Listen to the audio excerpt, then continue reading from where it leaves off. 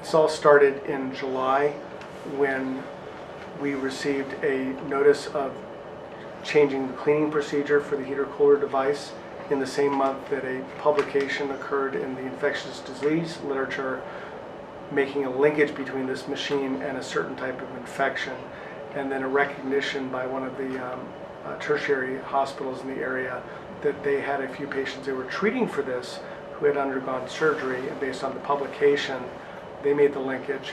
All these things happened within a few days of each other, and our team jumped into immediate action.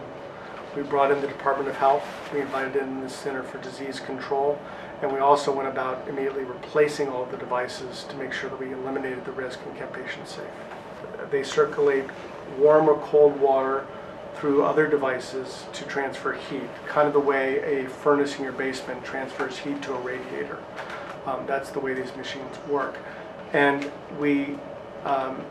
so they don't come in contact with the blood or the patient directly. They don't come in contact with the operative field. Because they're running through closed pipes, we did not think that there was any way that the water or the bacteria that might be going in the water would come in contact with patients. But these cases and the discovery of the cases led to a thorough investigation and a lot of hard work over several weeks with the CDC to put together the pieces to show that bacteria could in fact get from within this machine in certain circumstances to a patient. We want to get this out is two things. One, there are patients who might be having early symptoms in our community and not know they're having it, so that's why we want them to contact us and call our call center. But we also want other hospitals who may not realize that they have this machine that's putting patients at risk to know about it.